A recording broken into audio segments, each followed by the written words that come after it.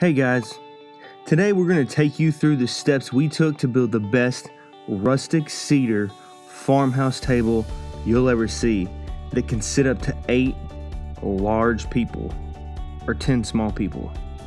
Anyways, you be the judge. We just got back from the hardware store, and when I pick out wood there, this happens to be Western red cedar. What you want to look for are good straight pieces, and you can usually just get a sight line on them from one end and take a look. These have come with a rounded factory edge, so we're going to be straightening those out. But I like cedar for a project like this because it's got a great grain density and it handles humidity really well, so it's going to stay straight for us. What we did was lined it up, we squared it up, and by doing that we ran one side through a jointer, and then we ran the other side through a table saw, because the jointer is going to give us a true edge to run against the fence of the table saw for the other one, so that we have nice square and tight joints when we put this together. What do you think? Should we glue this up as one panel or should we do it in sections? So what we were talking about was if we want to glue the whole 4 foot, is it 4 foot or 40 inches? 40 inches. This is 40 inches.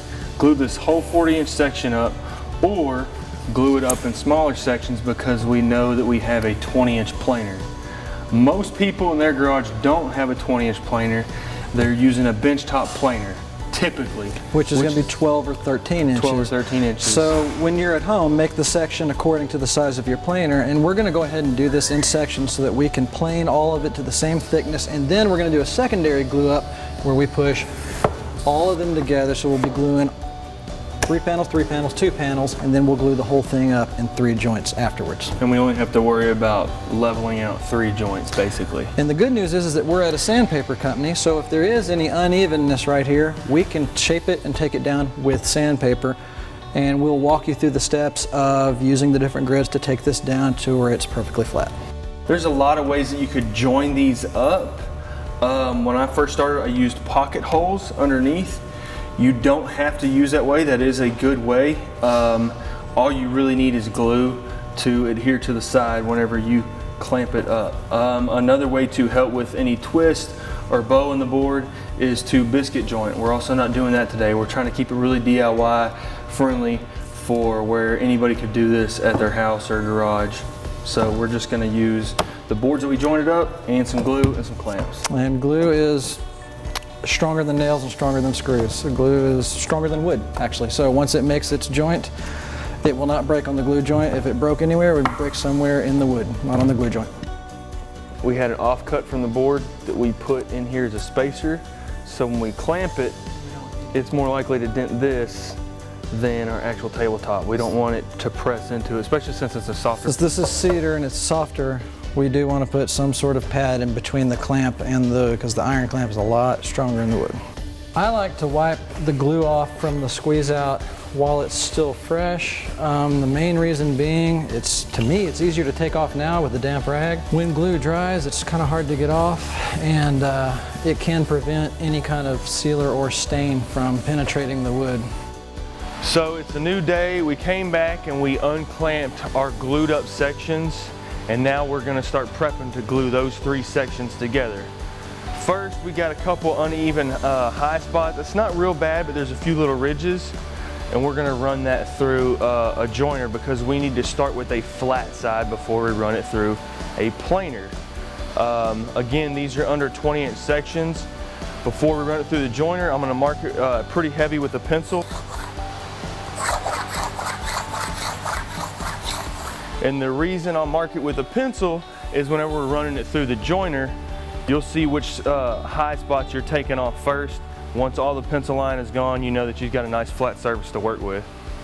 Here we have the luxury of working with some larger tools than we're used to working with, specifically a 20-inch jointer, which is going to flatten this for us for the sake of time. At home, we would have made this in 12-inch sections so that we could have run each side respectively through our lunchbox planer, and that would have given us a fairly flat surface to work with. Definitely something you can be proud of after it's put together. Alright, so we have our pieces out of the joiner and out of the planer, and we have two of the 3 panels. We're going to glue up 2 of them right now and let them sit for about 30 or 45 minutes while the glue sets up initially, and then we're going to put the other piece on to get our full width of tabletop. The reason I'm doing that is to make sure that we're not trying to wrestle two seams at the same time while we're gluing it up, and it'll make for a very nice flat lay and a really flat glue up. What we're doing right here is we're going to cut this lumber so that we can start laminating pieces together to make two pedestals that are going to be the base of our farm table.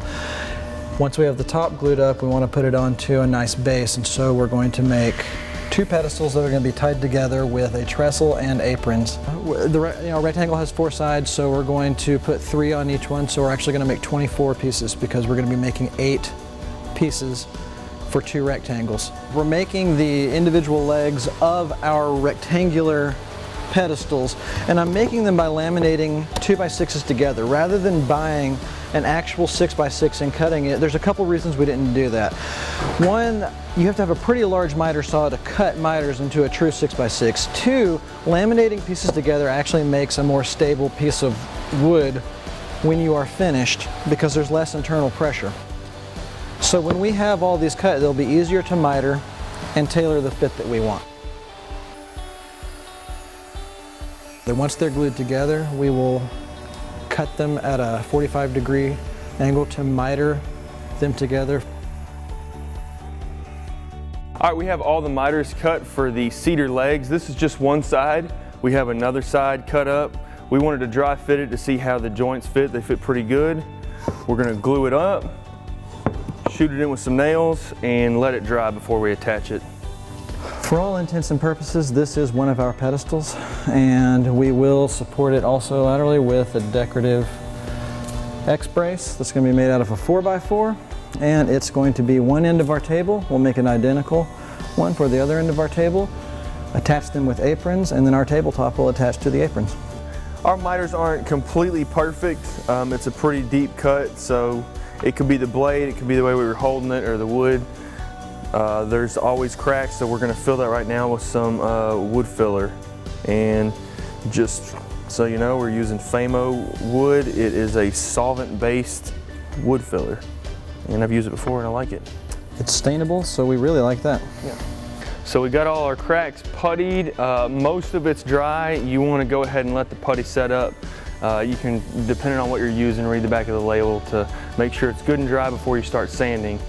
So it's pretty smooth in most of the spots because we prepped it, but now I'm going to go ahead and sand starting with 120 grit Gator discs.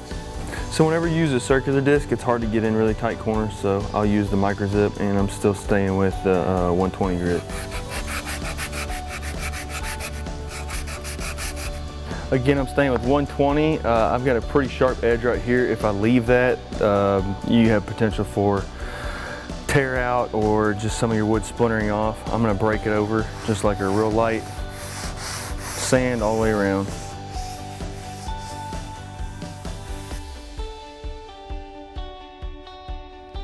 Now that we have these pedestals completely sanded up and looking good, what we're going to do is we put in some, good Lord, we cut some X's or some beams to be the X that's going to be inset inside of these pedestals.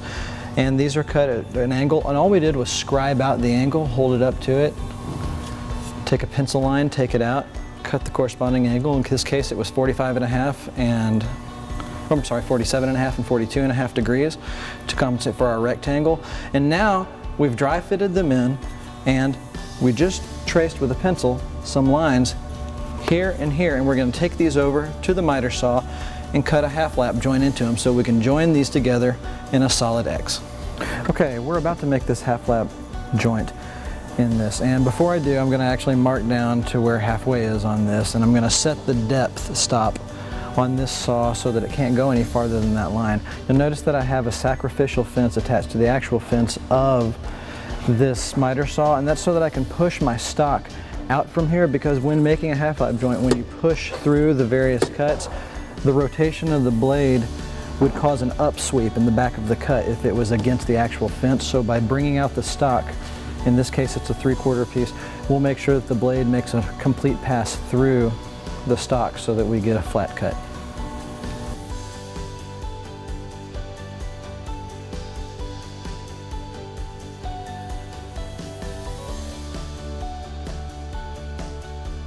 Okay, now that we have the bottom of this sanded, we're going to turn it over really soon, and we're going to sand the top of it through a progression of sanding. We're going to go from 120 up to 220, but in between those coats, we're going to paint this with an age accelerator that's made by Varathane. Here we are on our cedar tabletop, and we've decided to put a routed edge around it, especially with the wood that's a little softer like cedar. It's kind of nice to break the edge of it with a chamfer, because not only is it more comfortable to rest your hands and arms on across it, it's going to make the grain a little stronger, give it less surface, or more surface, so less ability to chip or tear out later down the road. And a route also is a really clean look for a tabletop. We also put a 1/2 inch route on the tabletop, and we put a 1/4 inch route on the, or chamfer rather, with the router on the farm base, the X base of the farm base, just to keep it aesthetically in keeping with one another.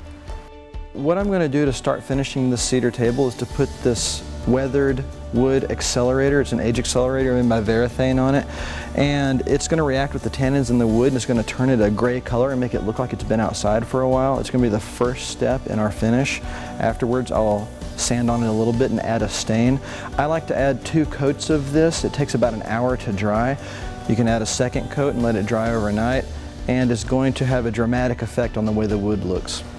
Right now we are preparing our trestle here to attach to our pedestals, and I'm going to do this 2 ways. On the bottom of our pedestal, where no one will see, I've actually drilled pocket holes. These are extremely easy, and you can pick up a pocket hole jig at any hardware store, and these are going to attach it to the pedestal base where they won't be seen. However, on top I don't want any visible fasteners, so I'm going to use a biscuit joiner to set this in place, and it will align it flush with my pedestal. And all you have to do, I've already marked it for alignment. You turn it on.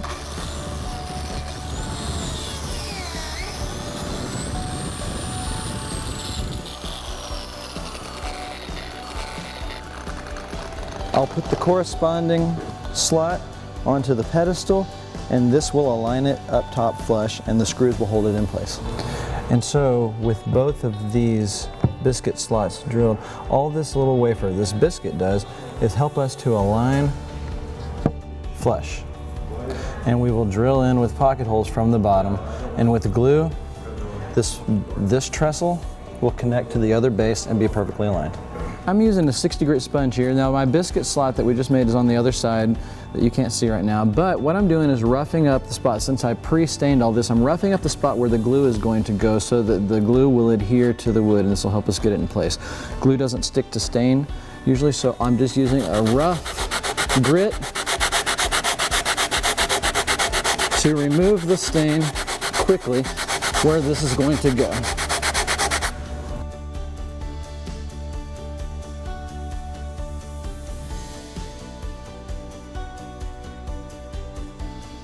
To finish this off, I used a spray polyurethane. I like it because that only saves time, but it's easy to apply. You can use a sprayer, or you can buy a can of spray.